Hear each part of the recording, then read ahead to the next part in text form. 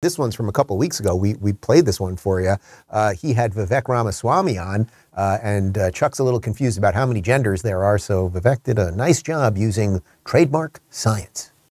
How do you know it's that? Again, how do you know, are you confident that you know that gender is as binary as you're describing it? Are you confident that it isn't a spectrum? I am. You know this as a scientist? Well, there's two X chromosomes if you're a woman, an X and a Y. That means you're a man. So there's a biological basis for this. There's a lot of scientific research out there that says gender is a spectrum.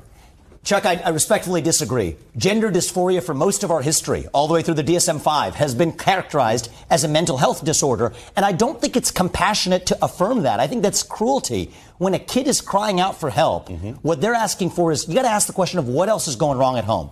What else is going wrong at school? Let's be compassionate and get to the heart of that, rather than playing this game as though we're actually changing our medical understanding for the last 100 years. Yeah.